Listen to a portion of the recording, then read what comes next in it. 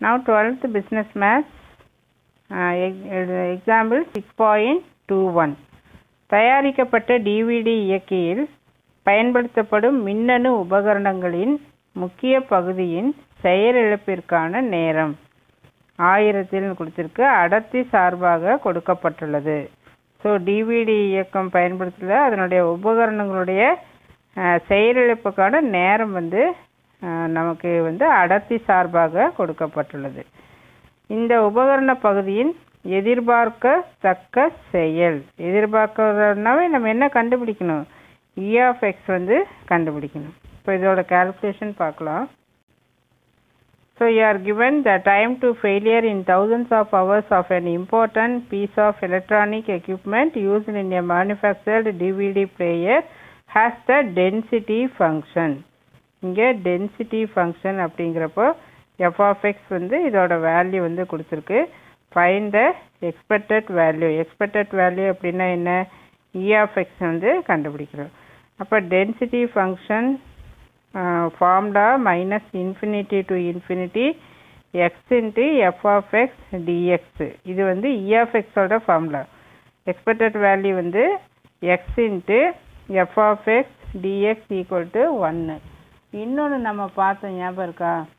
இன்னொன்று நம்ம இதில் பாரு இங்கே டென்சிட்டின்னு வந்தது இல்லையா? இந்த டென்சிட்டி ஃபங்க்ஷனில் if you want to find the k value இந்த மாதிரி வர்றப்போ integral minus infinity to infinity f of x dx equal to 1 equal to 1 இந்த ஃபார்முலா யூஸ் பண்ணி k வேல்யூ கண்டுபிடிப்போம்.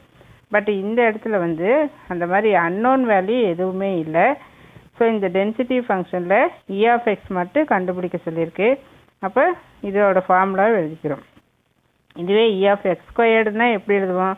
integral minus infinity to infinity x squared f of x dx.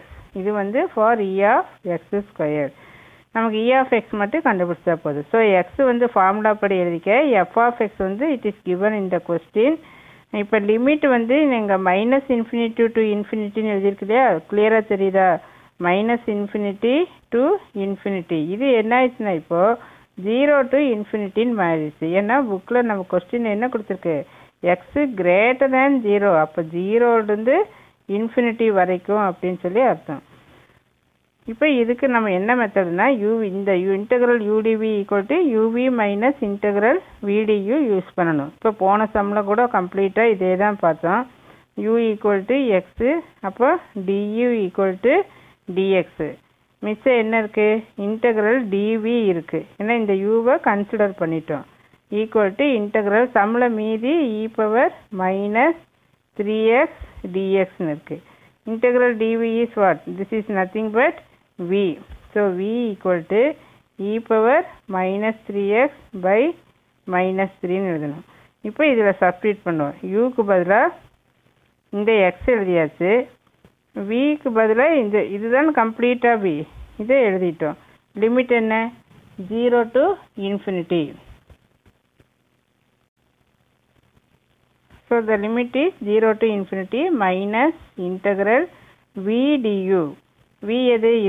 இது ஃபுல்லாக v. இங்கே எழுதியிருக்கா? du அப்படிங்கிறதுல dx. ஏன்னா இங்கே du என்னவா இருக்குது? dxன்னு இருக்குது. ஸோ இதை எழுதிட்டோம். Hope you understand. இதை இந்த ஃபார்முலா படி இதை நம்ம எழுதிட்டோம்.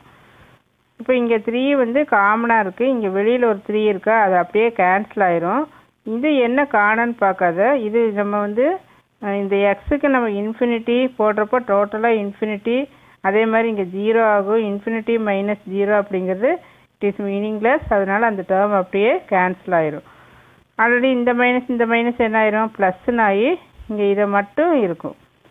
இதை திரும்பவும் இன்டகிரேட் பண்ணால் இதே மெத்தடு படி இந்த இது வரும். இங்கே ஒரு ஸ்டெப்பு வேணால் எழுதிக்க. e power minus 3x by minus 3 limit என்ன? 0 to infinity. So minus 1 by 3. இந்த இடத்துல e power infinity, இங்கே e power 0. So minus 1 by 3, 0 minus 1. So minus இங்கே மைனஸ் என்ன ஆயிரும்? ப்ளஸ் ஆயிரும். ஸோ இதுக்குரிய ஆன்சர் தெரியலையா? Now you can see. So இதோட ஆன்சர் வந்து 1/3 அப்படின்னு சொல்லி வருது. ஸோ கொஸ்டினில் கேட்குறது எக்ஸ்பெக்டட் வேல்யூ மட்டும்தான். ஸோ இதோட ஆன்சர் வந்து ஓவர்.